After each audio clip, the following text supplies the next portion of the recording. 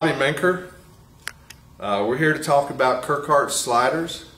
I've been very lucky. I've shot a lot of reiners over the years. I've got to work around some very good horses and kind of had a system worked out with the trainers that I dealt with on how we would start our young horses all the way up to our older horses. We would always start our young horses out with a 1/4 by 3/4.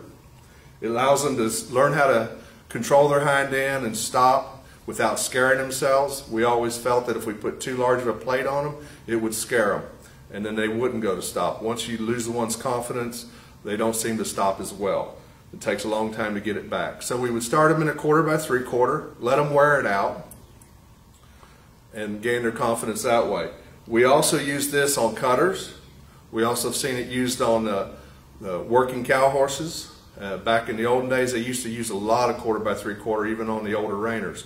It's also used in the rope horses, especially in the calf horses, and on the heel horses. Anything that needs to have some slide to it.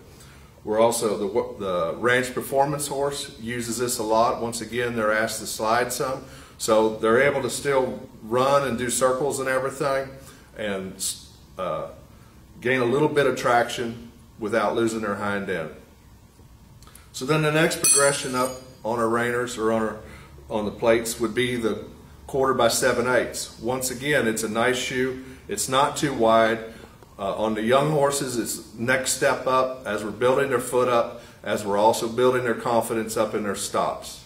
It's also very nice on some older horses that that when the ground is too slick, sometimes too much shoe scares them. They don't stop near as good. But it's also a very nice shoe for, once again, the working cow horses and the ranch performance horses, especially in the rope horse division, on the calf horses and the heel horses. It really allows them to use the hind end, have a little bit of material to slide on, but also have a little bit where it's not so wide where they're spinning out when they start out of the box and stuff.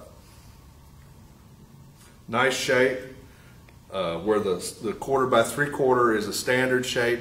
This is a definite hind foot pattern. Falls into place, doesn't take much modifications to it, but you got enough material here that you can do things to it. So the next ones would go to the inch plates. Kerckhaert makes two kinds. They're both the Prides, but this is the original Pride. It has a nice pattern, a little bit of a taper to heel. This is a 6-nail pattern, and then the next one will be the fine. But with the inch plate, it's the next progression up on our colts. When I start my colts out, first time I put them into place, I don't do any rolled toes. I also don't do any, I leave the nail head stick up a little bit and I let them wear it out. Because it seems like if they jump up on these wider plates, they will scare themselves very much if the ground is real good. So then you want to gain their confidence, and then as they develop more and more in their stops, then we start doing more modifications. Roll the toes more. We always, after the initial, they get used to it, then we start rasping all the nail heads off, and we can do other things to it. So then we have the fine, which is a 8-nail pattern. As you can tell, it's a little bit finer punching on the nails. It also is a more equal weight shoe. There's not as much taper to the heel.